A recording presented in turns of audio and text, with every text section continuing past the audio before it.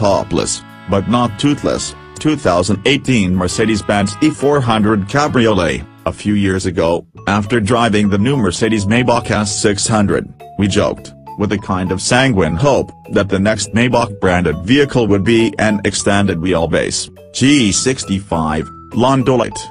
The recent release of the stretched, blown, recumbently seated, half-convertible G650 proved that we weren't far off.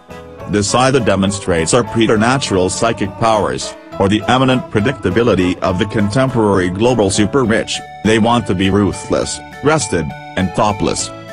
The arrival of the E-Class Cabrio, which has a much more moderate if still exclusive-ish price point, is similarly predictable, if positioned quite differently.